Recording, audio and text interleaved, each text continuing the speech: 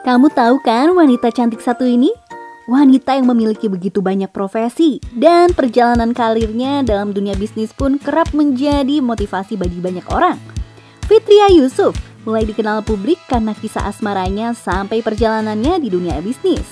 Fitria Yusuf lahir pada tahun 1982 sebagai anak perempuan dari Yusuf Hamka yang ternyata seorang pengusaha ternama sekaligus tokoh Muslim Tionghoa Indonesia hasil pernikahannya dengan Lena Burhanudin. Lalu bagaimana sih sebenarnya kehidupan Fitria Yusuf ini? Yuk langsung aja simak fakta menarik tentang Fitria Yusuf. Yang pertama, seorang wanita karir. Sebagai putri dari salah satu pengusaha ternama di Indonesia, rupanya status dan kekayaan yang dimiliki oleh keluarganya tidak membuat Fitria Yusuf menjadi seorang yang malas. Sebaliknya, Fitria Yusuf ternyata seorang yang juga pekerja keras. Hal ini terbukti dari usaha yang telah ia lakukan untuk menjadi pebisnis yang sukses seperti ayahnya.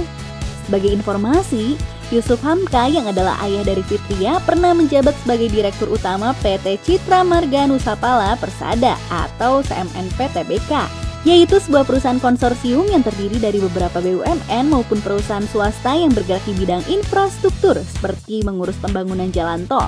Nah, kerennya, Fitria Yusuf juga ternyata pernah menjabat sebagai Presiden Direktur Citra Marga Nusapala Persada dan juga menjabat sebagai Presiden Direktur Pojok Halal. Bukan hanya karena ayahnya yang pernah menjabat menjadi direktur, Fitria memang mampu melakukan hal tersebut. Namun ia bukan tipe wanita yang cukup melakukan satu pekerjaan aja. Ia senang mendalami berbagai macam pekerjaan. Hal ini terbukti dari banyaknya jenis pekerjaan yang sudah pernah ia geluti.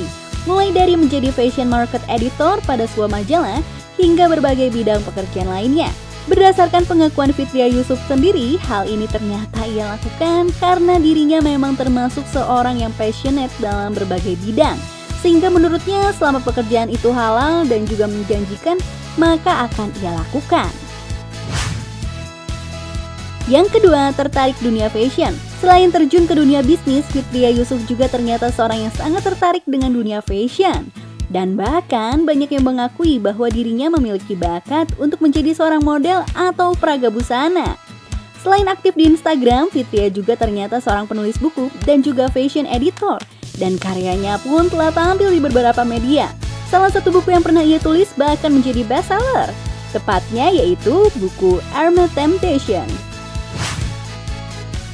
Yang ketiga, seorang mualaf. Pada tanggal 12 Maret 2020, Fitria Yusuf sempat membuat heboh masyarakat Indonesia dan para penggemarnya dengan keputusannya untuk menganut agama Islam dan menjadi seorang mualaf.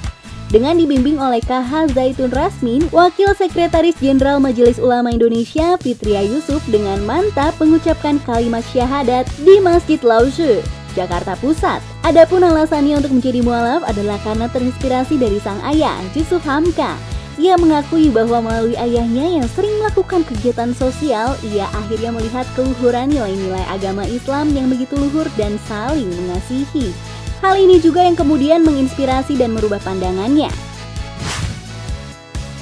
Yang keempat, memiliki ayah yang juga seorang mualaf. Selain dirinya sendiri yang berstatus sebagai mualaf, ayah Fitria Yusuf yaitu Yusuf Hamka juga ternyata seorang mualaf loh, dan kini dikenal sebagai salah satu tokoh Islam yang cukup berpengaruh, khususnya di kalangan Muslim Tionghoa. Selain itu, Yusuf Hamka juga ternyata adalah anak angkat dari Buya Hamka, salah satu ulama besar yang pernah dimiliki oleh Indonesia. Perjalanan kehidupan rohani Yusuf Hamka pun cukup unik karena semuanya dimulai dari rasa penasaran saat melihat teman-temannya di masa kecil selalu dipanggil dan diminta untuk melakukan ibadah sholat saat mereka sedang bermain bersama. Selanjutnya ketika ia tinggal di Samarinda yang tidak lain adalah kampung halaman orang tuanya, Yusuf pun disunat karena ajakan dari teman-temannya. Semenjak itu ketertarikannya pada ajaran Islam pun makin meningkat dan bahkan ia sampai memiliki cita-cita untuk membangun banyak masjid dengan arsitektur bernuansa Tiongkok. Hingga saat ini sudah ada beberapa masjid yang berhasil ia bangun. Salah satunya adalah Masjid Babah Alun yang ada di kolong Jalan Tol Wiyoto Wiono, Jalan Papanggo, Jakarta Utara. Yang kelima, sosok yang rendah hati. Sebagai seorang wanita karir dengan begitu banyak pencapaian luar biasa, tentu tidak sedikit orang yang mengagumi sosok Fitria Yusuf. Tapi tahu gak sih, ternyata meskipun memiliki pencapaian yang luar biasa dan membanggakan, Fitria tidak pernah menyombongkan dirinya. Justru dirinya dikenal sebagai seorang yang sangat rendah hati dan juga senang berbagi kepada mereka yang membutuhkan bantuannya. Dari Fitria Yusuf, kita belajar bahwa kita harus tetap rendah hati meskipun jabatan atau apapun yang kita miliki sudah banyak. Ingatlah, kita akan menerima saat kapasitas hati kita sudah siap untuk menerima. Kamu harus tahu alasan kamu mendapatkan berkat itu kenapa sih? Maka yuk mulai rencanakan keuanganmu dari sekarang. Kamu mau pakai uang yang kamu punya saat ini untuk apa sih? Kalau kamu sudah bisa mengatur uang kecil, pasti kamu akan dipercaya untuk mengatur uang besar. Tonton inspirasi lainnya dari Finansialku juga ya. Sampai ketemu di video berikutnya. Bye-bye.